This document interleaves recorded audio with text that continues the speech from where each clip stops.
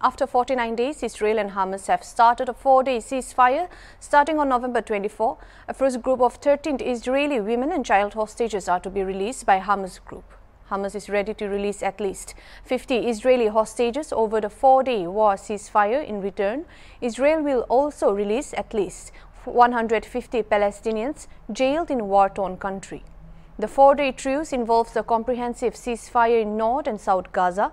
Additional aid is also likely to flow into Gaza as per Qatar Ministry spokesperson Majed Al-Ansari. 130,000 litres of diesel, 4 trucks of gas would be delivered, 200 trucks of aid would enter Gaza daily. Qatar is also hoping to negotiate a subsequent deal to release more hostages from Gaza by the 4th day of the truce. Israel and Hamas have signaled that the conflict would resume after the contemporary pause. Other than Israelis, over half the hostages held foreign and dual citizenship from some 40 countries, including US, Britain, France.